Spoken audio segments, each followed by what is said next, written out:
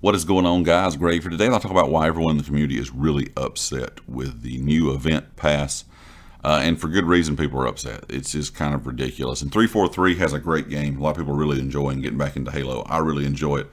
I will say their major downfall has been their season pass, and of course now this event pass. So let's look at some of the issues people are having with the pass itself. You have 30 tiers that are available in this pass, and 16 of them are XP or challenge swaps, which are absolutely ridiculous. Of course, then you have the, like the shoulder pieces, the chest piece. Any of this samurai armor that you're looking to get are really gapped out in the pass itself. You're only going to be able to level up the pass around 7 times per week the event is out. And this event's going to last 1 week, then it's going to be gone for a while, then it's going to be out for another week.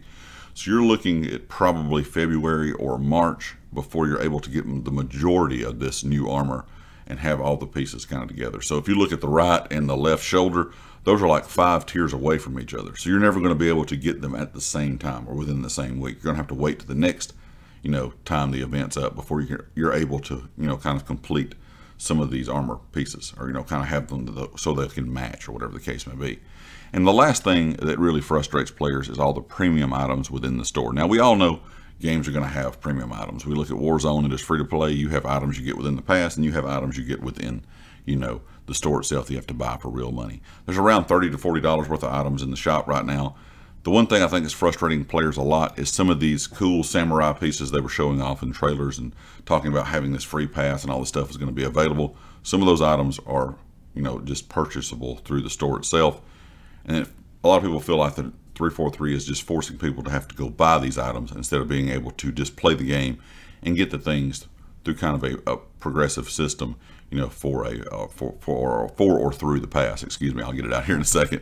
But it's just kind of frustrating overall. I think that's the biggest disappointment in my opinion about the game, because the game is very, very fun.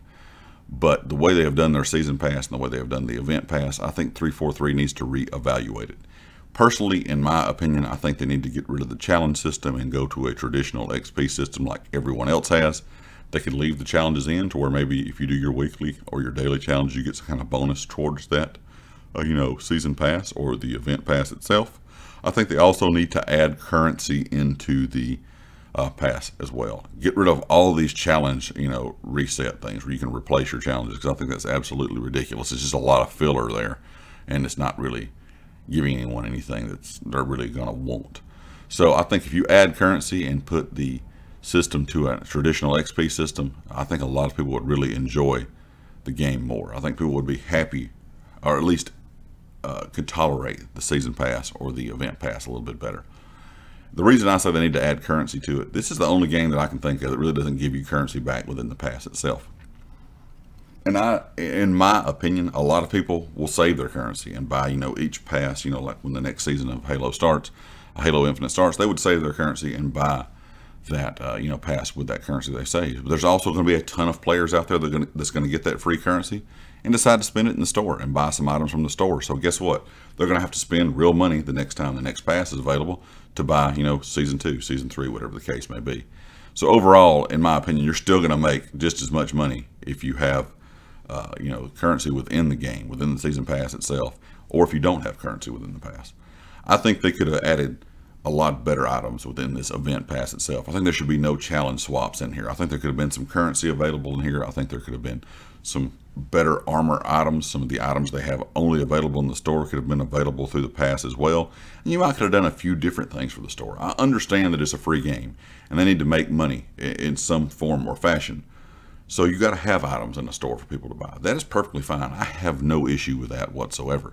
The biggest issue I have is a lot of the filler we're getting within the season pass and the event pass, and also, of course, the time frame, how long it's going to take for you to do this. I'm not a big fan of the challenge system. Like I said, I think 343 needs to change the challenge system and go back to a traditional XP level up system, and also add, currency within the pass as well, so you can gain currency kind of along the way. Kind of do it like everyone else does their passes.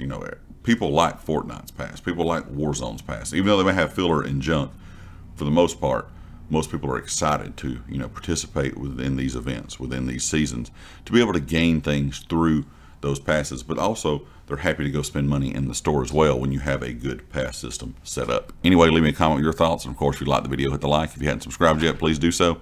And I'll catch you next time. Peace.